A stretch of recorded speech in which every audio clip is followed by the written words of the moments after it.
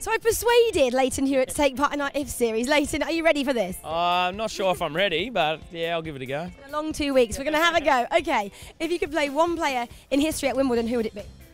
Probably John McEnroe. Okay. If you could have one superpower? To fly.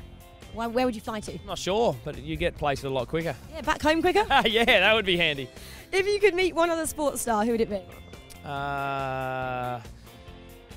I would have loved to have met Muhammad Ali. I think I might know the answer to this one. If you could pick Borg or McEnroe? No. Well, I did like Johnny Mac, but I'm going to go with Borg. Okay. Very cool customer.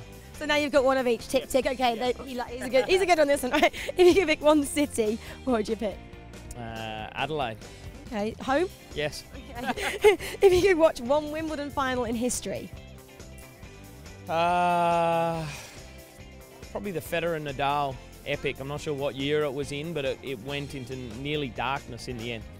If you could pick one emoji? When I retired from the Australian Open this year, they actually made my own little emoji with a hat backwards and sort of that funny come on sign that I do. So I'd probably say that. Nice one, you got your own emoji. If you could watch. Didn't last for too long, but yeah. Oh, I'm sure you can find it somewhere. If you could pick one movie? I'll say Gladiator. If you could pick one actor to play you in a movie? Russell Crowe. I thought that was coming next.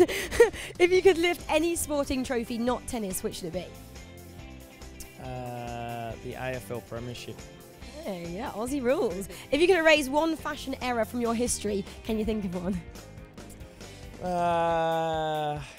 Yeah, I don't know. Probably, I had really baggy clothes when I sort of came on, and I had a lot of success as a young player. So I guess a lot of me holding up trophies was kind of with that really baggy clothes, but it was kind of in at the time, I think. Maybe like, I don't know. Yeah. Anyway. Well, yeah. Okay, we'll go with that. If you could see one band or singer live, who would you pick? Yeah, I'm not sure. I love a lot of the Australian bands, but I've been fortunate enough to see them a lot. But one of my favourites is Jimmy Barnes, that I just can't get enough of. Not a clue, but yeah, sounds good. If you could only eat one food for the rest of your life, what would it be? Yeah, probably chocolate. Yeah. You're not going to be very like healthy, are you? No, but you said one food. I can't eat. I'd say that's a sweet. Oh, okay.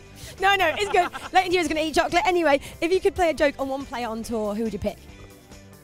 Probably Nick Kyrgios. I'm going to ask you, what would you do to him? No, I don't know that. That's what no, he's pretty switched on, so it would be a tough one. I don't know what. I'd have to come up with it.